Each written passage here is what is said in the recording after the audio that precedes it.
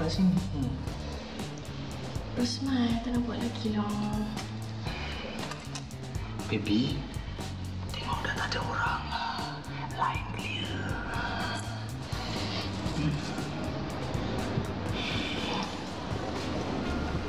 Tak nak lah, Usman. Alah, please.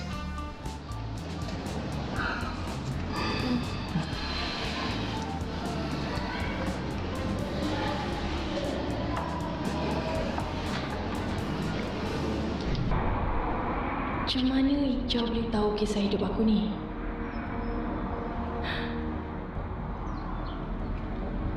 Tak boleh. Aku takkan mengalah. Aku takkan mengalah.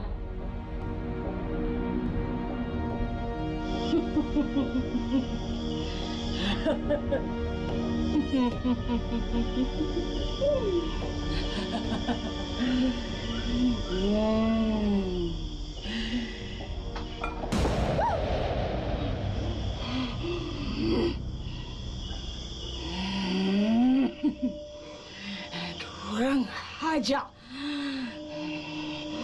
Siapa yang berani melawan aku, mencabar aku ni, ha?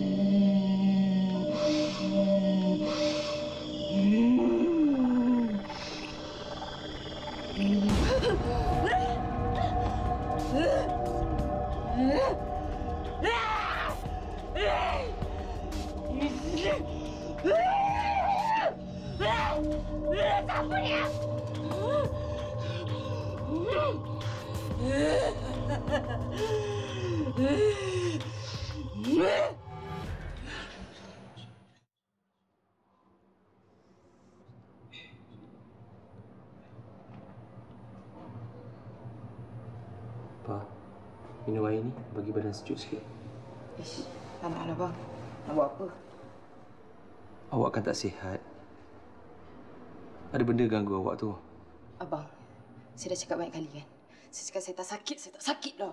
Arifah. Saya nak balik dulu. Saya nak buat persiapan untuk dulu malam ni.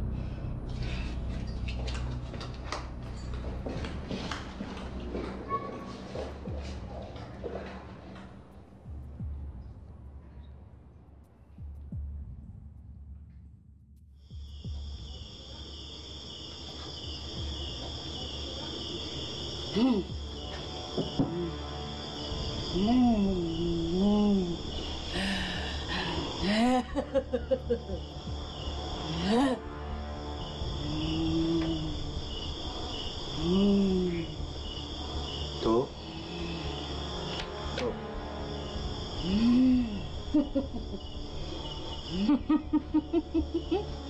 Husin, ada orang yang cuba mencabar aku.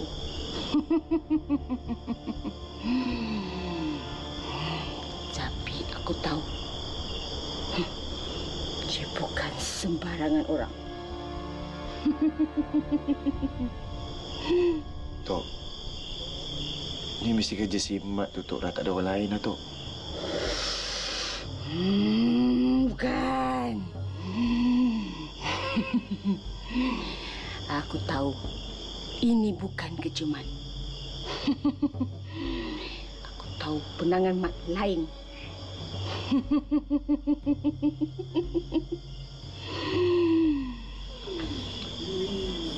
Tok, habis tu, Tok nak saya buat apa ni, Tok? Aku nak kau siasat. Kau selidik sama ada Halim ada gunakan dukun lain ataupun tidak.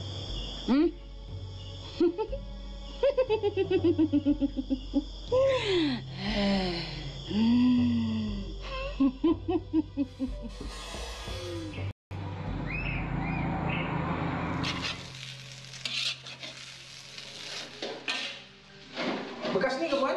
Betul lah tu. Ni saya nak bagi Arifah. Awak masukkan dalam bekas. Lepas tu bagi pada dia. Ajak Ica sekali, eh? Baik. Saya nak pergi hospital lah. Lambat dah. Apa-apa telefon, eh? Ya. Baik.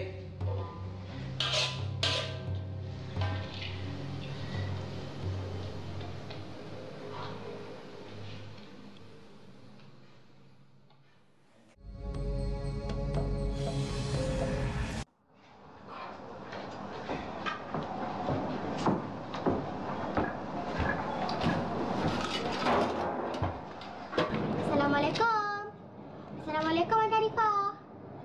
Assalamualaikum. Apa salah? Ica. Dah sihat dah dia. Dah sihat dah pun, boleh lari lagi. Ni Kak, Puan Nina bagi. Apa ni? Yang goreng, Mama yang buat. Dia suruh kasih aunty untuk buat kenduri nanti. Susah je. Terima kasih. Faril, Ica, jumpalah masuk dulu. Tak apa Kak, rumah kosong tu. Puan Nina dengan Cik Halim pergi hospital. Ni rumah kosong, tak elok. Yelah, nanti kenduri malam ni datang, eh? InsyaAllah. Assalamualaikum. Salam.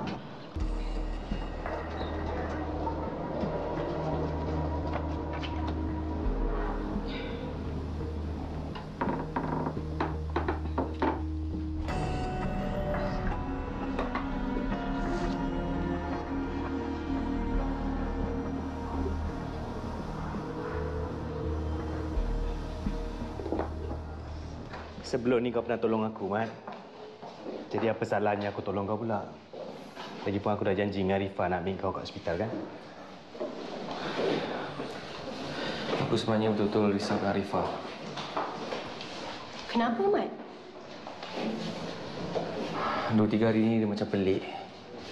Saya rasa macam ada orang nak uji saya melalui Arifah. Ya ke? Kenapa tak beritahu awal? Kalau tak, kita boleh tengokkan dia orang kat rumah tu. Tak ada, sebab saya ingatkan hari ni saya keluar hospital. Bolehlah saya ke dia. Takkan nak nyusah korang dua lagi, kan? Tak ada susah mana lah kau ni. Rumah aku dengan rumah kau bukan jauh mana pun. Mat, jom. Terima kasih banyak.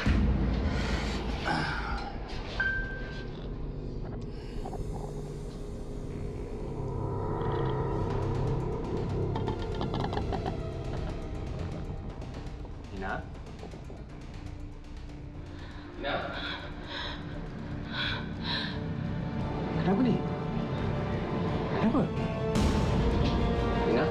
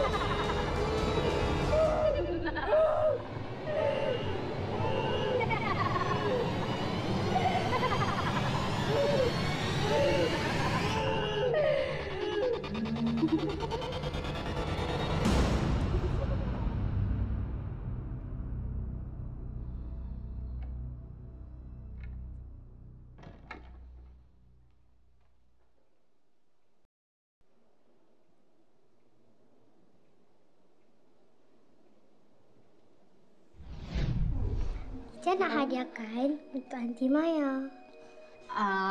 Kalau macam tu Ica kena bagi sendiri.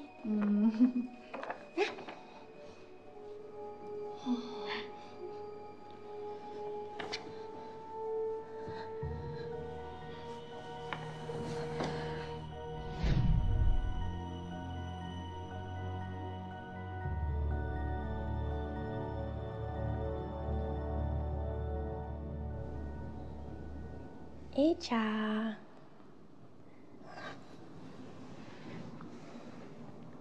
Mama Papa mana? Pergi hospital.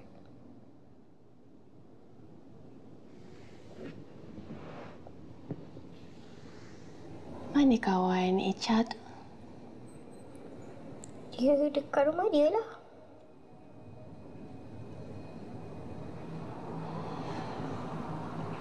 Ica? Siapa yang lukis lukisan semalam tu? Ica ke? Ica dengan kawan Ica lah, Jalik. Macam mana Ica boleh lukis gambar rumah tu? Pernah nampak kat mana-mana ke? Jalik yang lukis. Ica colour je.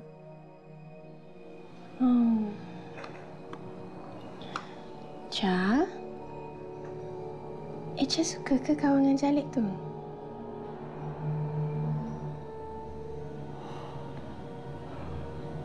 Yang mula Ica tak suka. Tapi dah tak ada kawan. Macam kawan je lah dengan dia.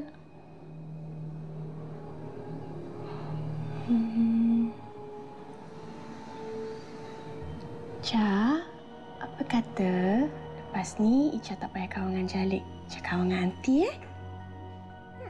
Aunty nak kawan dengan Ica? Mestilah. Tapi kan, hari tu Jalik cakap, Ica tak suka binatang apa. Tapi Ica tak tahulah nak jawab apa.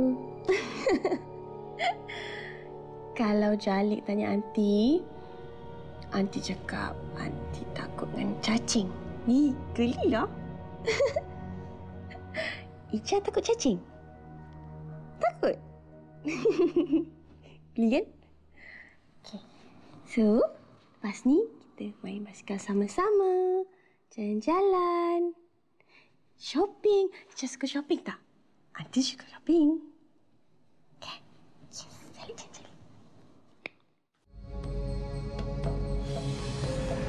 Assalamualaikum. Assalamualaikum. Arifah.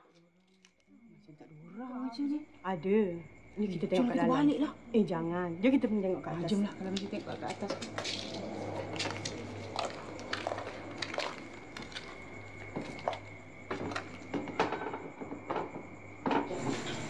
Gelap baju.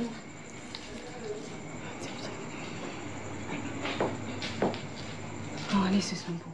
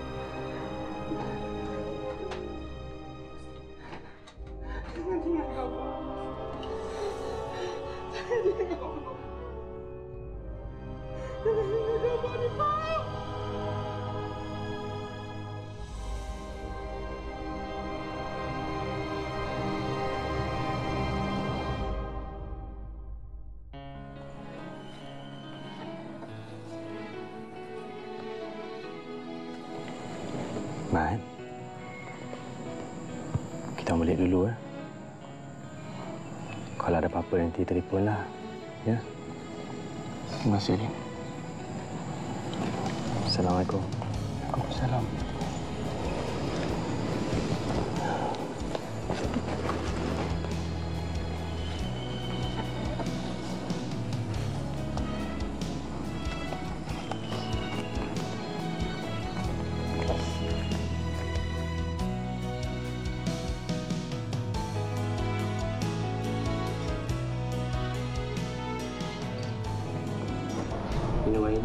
badan sejuk sikit.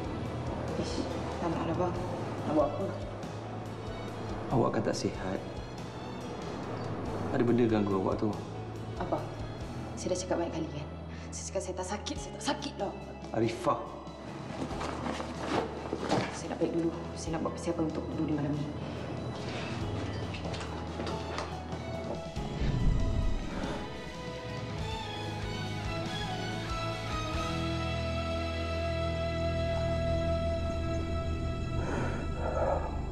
Pak. Abang janji, Pak. Abang akan cari siapa yang buat kejadian kamu. Abang janji, Pak. Abang janji.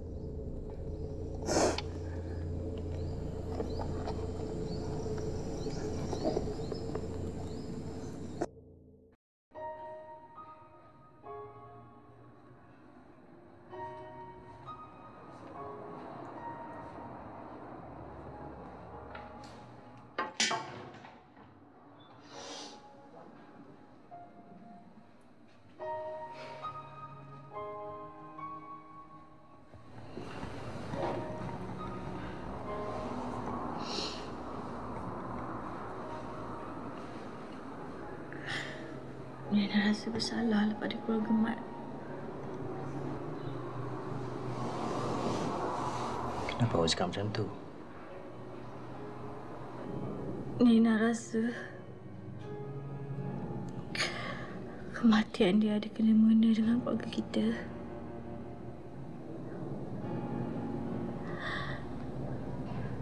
Sebab dia banyak tolong keluarga kita kan. Mungkin sebab itulah benda tu kacau dia. Abang pun ada terfikir juga. Tapi nak buat macam mana kan? Benda dah jadi. Bukan kita minta pun.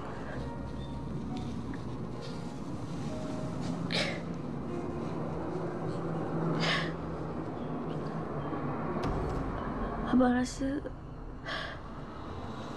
dukun hidup ada tak kena mengena dengan benda ni?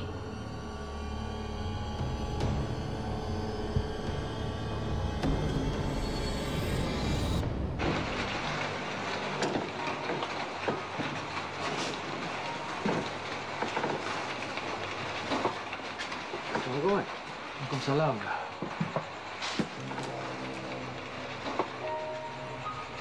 Kau nak ke mana ni, Mat? Aku nak balik kampung. Aku tak sanggup tinggal rumah ni lagi. Kau nak tinggalkan tempat ni ke apa? Aku cuma nak pergi sementara je. Aku nak tenangkan fikiran. Mat, kalau kau dah okey nanti kau balik sini balik ya. InsyaAllah. Ni apa? Ni ada duit sikit. Tak payah susah-susah, Lim. Jangan tu, ambil lah. Ambil lah. Kita dah macam saudara dah. Terima kasih. Nina. Awak ingat pesan saya dulu. Jaga makan. Oh, ni ada air untuk awak dengan Ica. Terima kasih banyak, Mat. Ni, Mat. Marilah pantau kau. Hujan ni.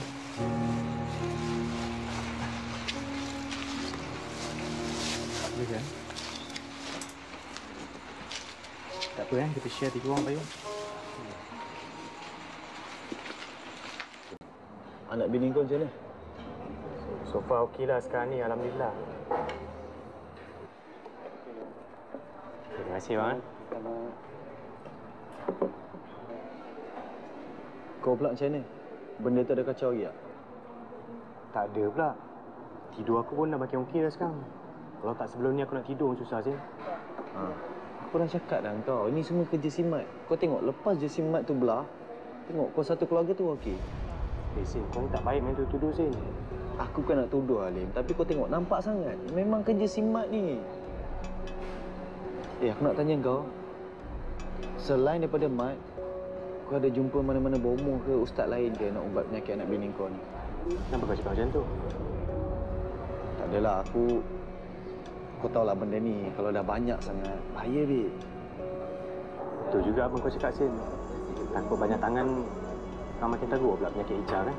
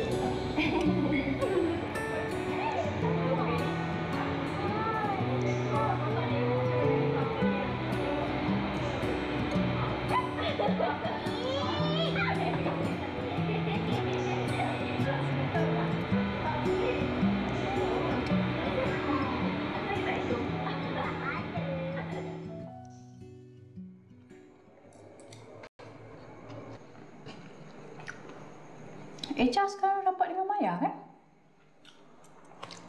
Eloklah tu. Maya kan tengah tengok-tengok Echa sekarang ni. Betul lah. Saya harap pun Maya dapat bantu kita. Ya. Nanti kita sama tengok mana-mana tu. Dah bapa dah balik dah?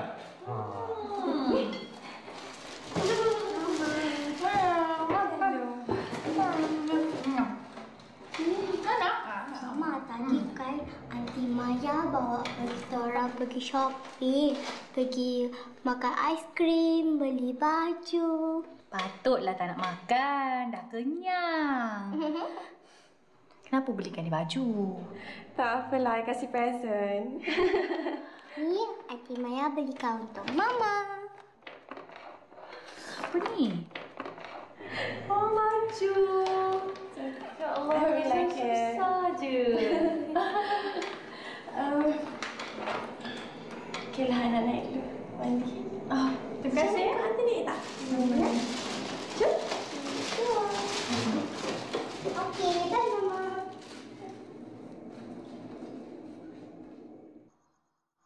A'udzu billahi minasyaitonir rajim. Bismillahirrahmanirrahim.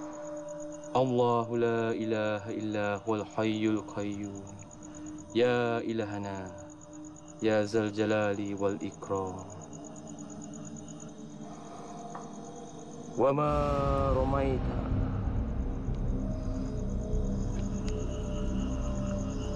is ramaita.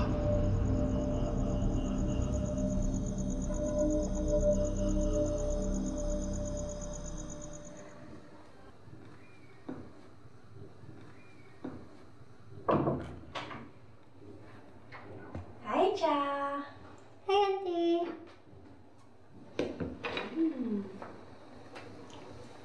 Cantiknya rambut dia. Cha, Cha nak main basikal dengan Aunty tak hari ni? Nak. Kita pusing-pusing satu taman, Apa kata kalau kita lumba, siapa dulu sampai kat playground? Mestilah Aunty menang. Aunty juara lumba kat universiti dulu tau. Ya ke? Si delik lah. Tak adalah saja gurau. Siap dah? Jom. Syah, tunggu kat luar. Nanti datang nak pergi toilet.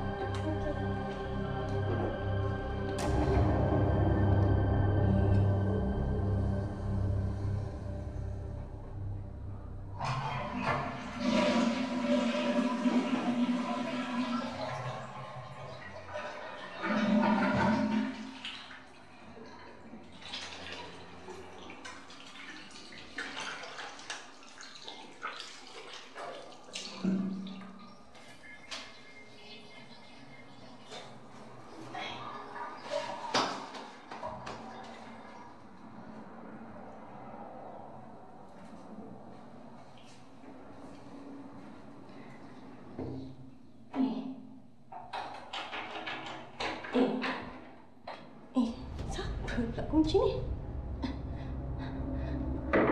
Eja?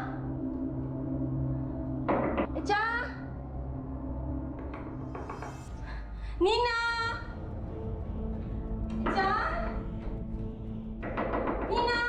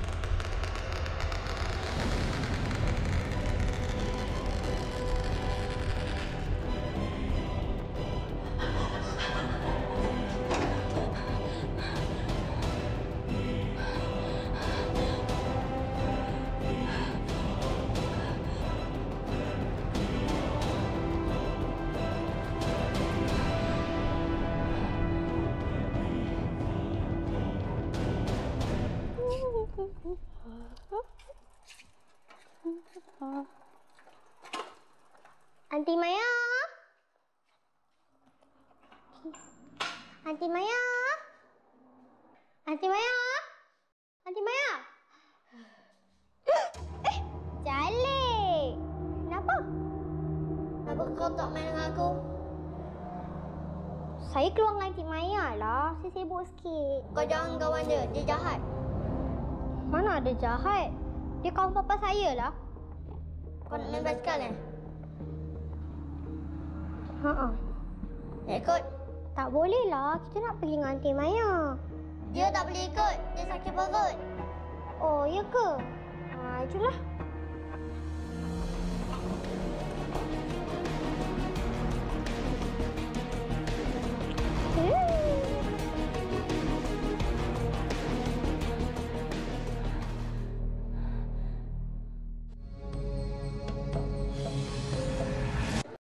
Assalamualaikum. Waalaikumsalam. Lim. Kenapa? Baik. Sangka Cik Lim datang kat rumah saya. Ni saya kenalkan, bapak saya. Cik Lim ke? Ini orang rumah saya. Cik Lim, jemput makan Cik Lim. Jemput makan. Dah start kan ni? Baru je start Cik Lim. Jemput makan. Ini payung. Tak apa-apa Cik Lim.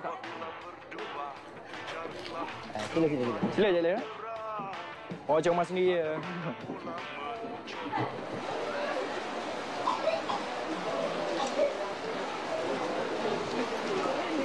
Lambang mata saya tengok makanan. Sikit je tu. Sikit kan Cik Lim, Mek? Itulah.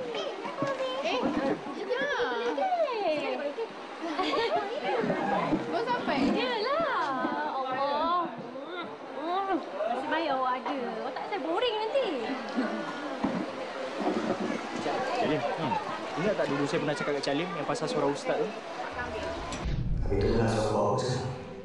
Saya ada dengar seorang ustaz. Dia ni cikgu sekolah.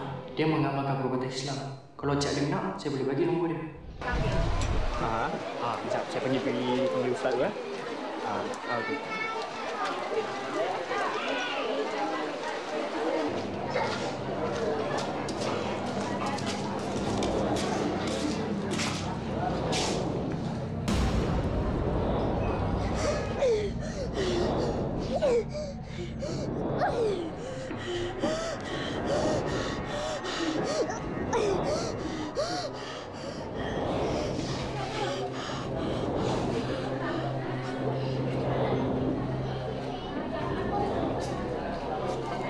Cepat ni saya makan. Kuat betul makan. Lapar, Bang. Cik Lim, inilah ustaz yang saya cakapkan. Dawami. Halim. Korang macam kenal je. Apa tak kenal tu kampung lah saya ni. Allah kecil betul dunia. Tak apalah, saya pergi layan tamu dulu. Okeylah. Okey. Kau buat apa sekarang? Aku dah cikgu. Baguslah, memang cita-cita kau nak jadi cikgu kan? Yelah. Tadi On cakap nak kenalkan dengan bos dia. So, aku dah berjaya sekarang lah. Alhamdulillah. Ni kenalkan isteri aku. Lina. Ini Ustaz lah, Ustaz lah. Ustaz. Ustaz Dawami. Ini isteri Hussein, Ana. Jemputlah makan. Kejap Alif. Saya ambil makanan sekejap. Orang lama? Sembang. Ica mana ni bang? Kita nak ambil makan ni. Nak pergi tengok eh? Sekejap eh. Ica! Ica, buat apa kat sini? Awak boleh tolong saya ambilkan benda tu tak? Mana boleh? Itu tinggi sangatlah. Ambil dah kerusi.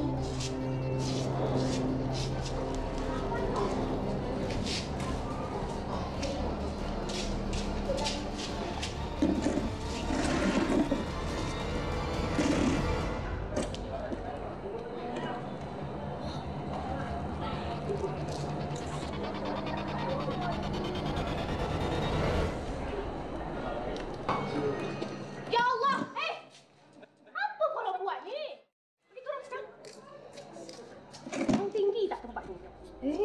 Nanti kamu awak cari. Ni balik sini. Ca, kenapa ajak budak ni balik sini? Mama dah nak ambil makan dah. Jom, jom, jom.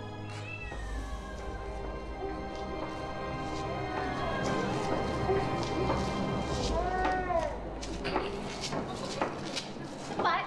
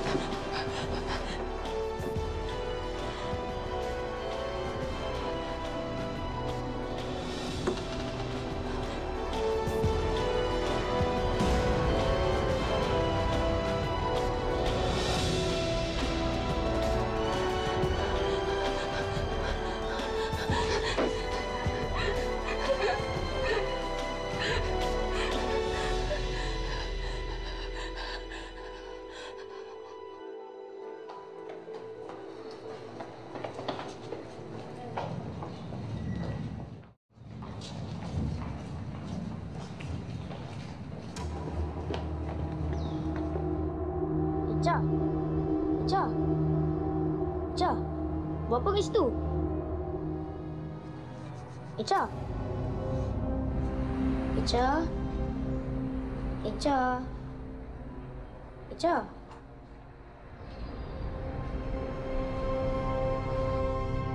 Echa. Echa. Okay.